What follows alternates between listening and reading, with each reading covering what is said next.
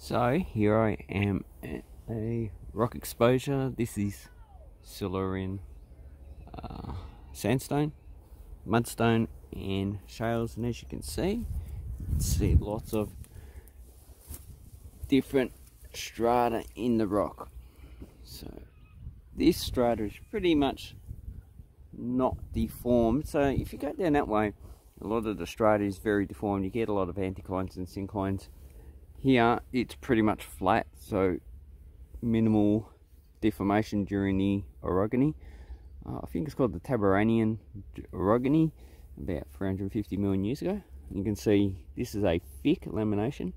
You've got minor laminations in the rock as well. Got a lot of quartz. Looks like you've got quartz there, and also you got some very so this is a sandstone, it looks like, and it erodes very easily. So, and then you got, this is probably mudstone. It's been indurated, so it's actually quite hard to erode, and that pretty much makes up a lot of the formation. So you got a lot of sandstone, and then you got a lot of these fractures here. So that's what we're talking about. These fractures, a lot of these probably because of by roots, and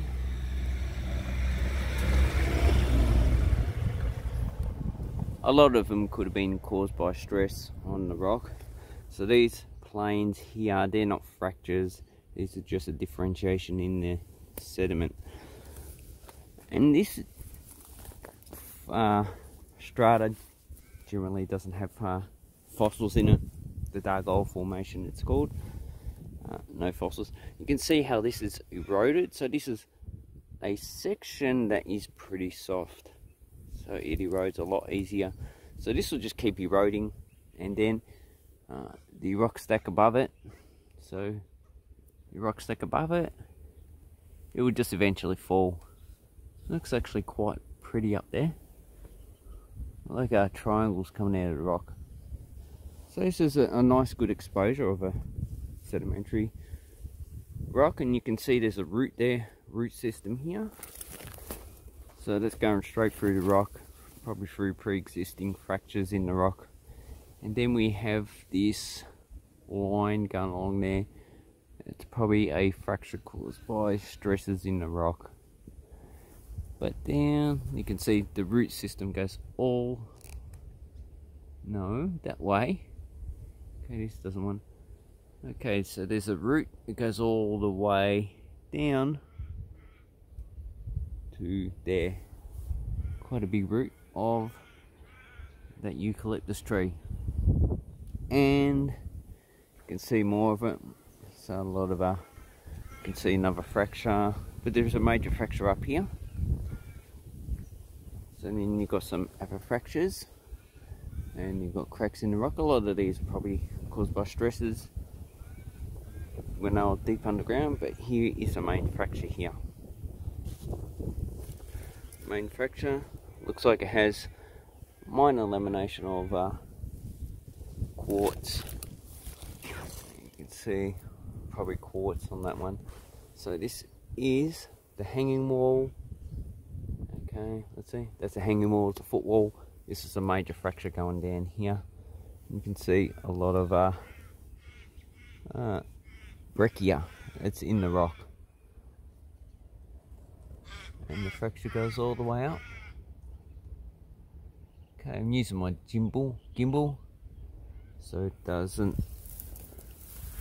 actually behave as you want it. And there is like this lamination here.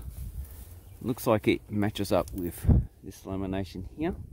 So laminated. So it looks like it's offset by about, I don't know, 10 centimeters or so. Not really a major movement, but you know, the movement is enough.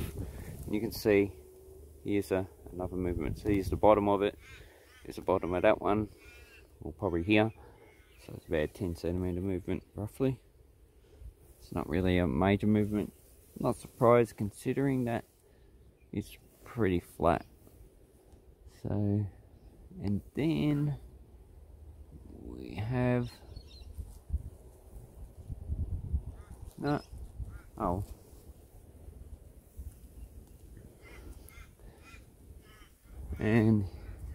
That's pretty much a major fracture that is here.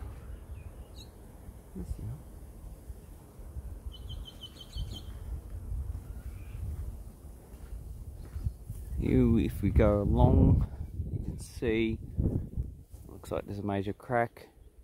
Could have been existing beforehand, or could have been a root penetrating and split the rock in half. So that's what you need to take into account when you look at these rock exposures.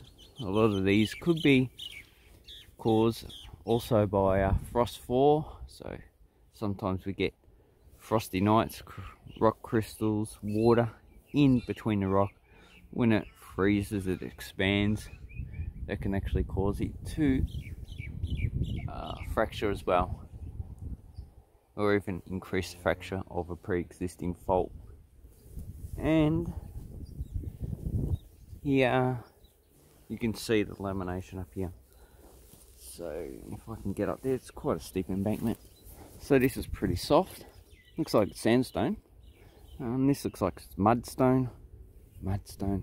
You can see this erodes very easily.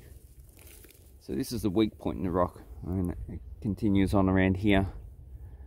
So, but this looks like it might be petering out into a mudstone. So then we have, I've not seen any fossils in here, so it's a pity. Hopefully one day these exposures will come across a fossil bearing locality. So it's actually quite nice. And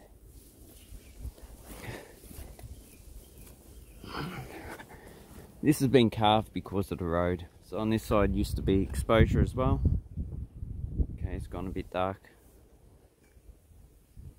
But it's been overgrown with grass, and this side is still well exposed, but as you can see where all the rock fall has actually been produced in soil, a lot of plants are growing into it. So you can see up here how the plant has put its roots into the cracks in the rock. So that's it for this video. Just like to show you that fracture, and enjoy learning.